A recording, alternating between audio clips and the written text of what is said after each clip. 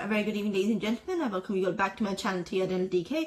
As you all know, my name is Dr. Tuba, and the main aim of this channel is to provide guidance for all the medical professionals and the skilled professionals who would like to consider other countries as an option to work in, acquire education from, or to settle down in, etc. So before we get on with the video, guys, my humble request, if you're new to the channel or if you like my content, kindly do subscribe to my channel so that more weekly content is available to you. So now, without much further ado, let's start with the video.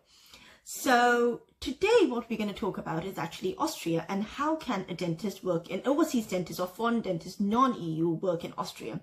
So the process is a little complicated, but of course, like always, I've jotted it down in points. These are the contents that we're going to talk about, and step by step we are going to talk about it so that it's going to be very easy to understand and comprehend what this is all about. So I hope it really helps. So now, without much further ado, let's start. Let's start with the main recognizing body in Austria when it comes to dentistry. Just like there's GDC in England, there is patient authority in Denmark. Just like that, when we talk about Austria, it is actually the Austrian Dental Chamber. So that's where we have to send our documentation. So the procedure basically is that when we have decided that we're going to work in Austria, we would like to work in Austria as a dentist. We are already a dentist in our own country. So what we do is we have to go through a process which is called nostrification. Now, basically, this is just like how we say authorization in English, or authorization also in Danish, that when we send our documents, we send it for authorization so that we get authorized to work as a dentist in that country.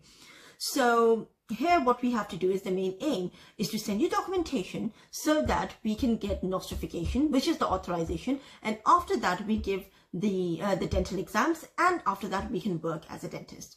But here it's a little different here, because before we apply for the authorization or the nostrification, how we say, we need to fulfill some documentation.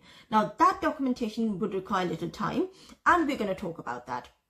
Because in Denmark, it's a little different, that first you send all your documentation, your degrees, transcripts, etc. And once it's approved, then you come to Denmark, you learn Danish, etc. But in Austria, it's a little different.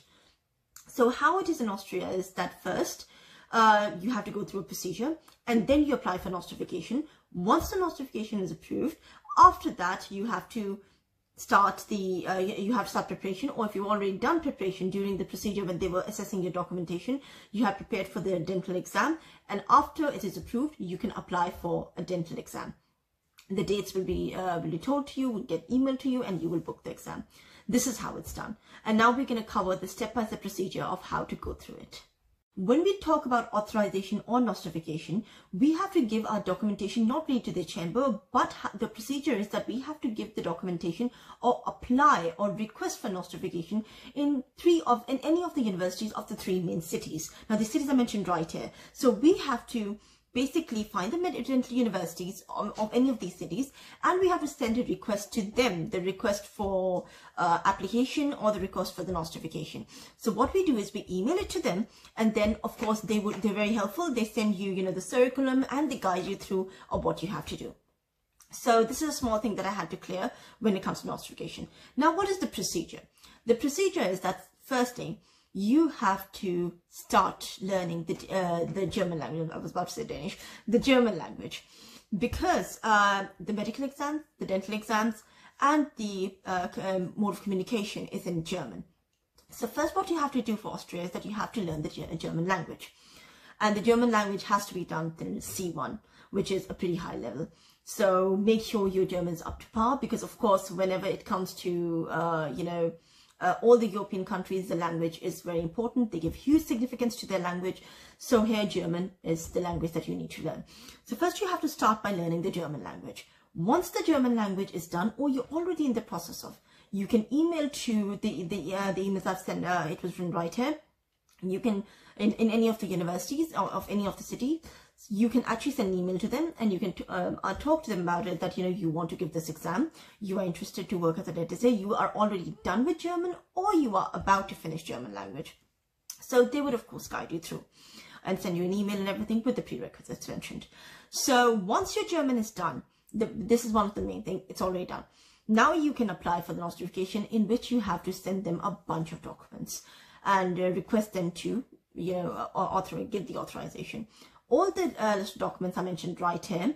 these are the documents that you can see. Now, one of the documents here, of course, is that how you need a permit, a resident permit. Of course, if you're already in Austria, it's going to be very easy. But if not, there are ways to go to Austria as well, which we will discuss soon. But first, all of these documents are very important. You need these documents. And important thing, guys, these documents have to be translated in German language and in the original. So copy has to give in the original and in German as well. But the German, the translation has to be from a certified court translator. So it can't be done from anyone. It has to be certified translator. So once all of these documents mentioned are ready, you have to send all of these documents. Now, you can also give it in person. If you're already in Austria, it's better that you give it by hand and you go in person and you talk to them and you can submit all the documentation. Now, with that, because your German is already done, either they actually take around 3 to 6 months for the nostrification. During that time, they will give you a curriculum. And of course, regarding the dental license exam, I would make another video talking about the Austrian dental license exam. But by then you also have a little idea of it, because they would tell you their syllabus, so you can start preparing for the exam as well. So once this nostrification is done, then they give you the authorization or the nostrification that you have been approved. After that, you can actually work, you can actually select the dates, and you are allowed to basically sit in the dental exam. So you can select the dates, and then you can sit in that dental exam. And of course, once you pass the exams, you get the full authorization, you're allowed to work. This is the procedure. So let's just recap one more time. First, you have to learn German language professionally till C1 level.